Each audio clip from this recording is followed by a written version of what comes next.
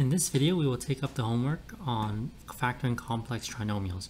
So there are 39 questions, and the way I did all 39 questions is by using the guess and check technique.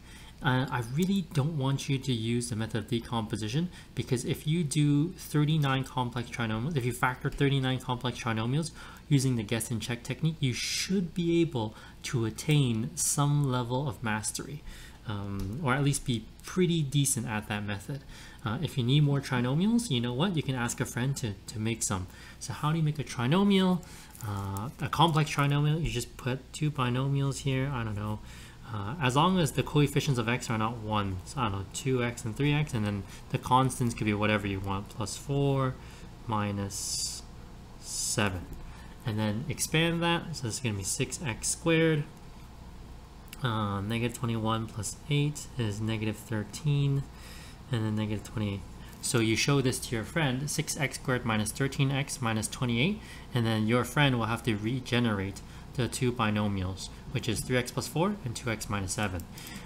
Just be wary if you do this for a friend. Please make sure you expand it correctly, because if you don't expand correctly, then it's probably not factorable, and your friend will spend like 20 minutes doing something that is not factorable, and they'll be pretty angry at you.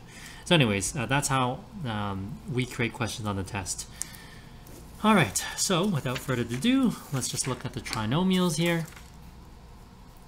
So there's really not much to say.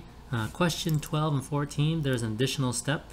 I saw a common factor first. In both cases, there's a common factor of 2. So I common factor the 2, and then I factor the complex trinomial. Yeah. Okay. For 37, you don't have to write what I wrote.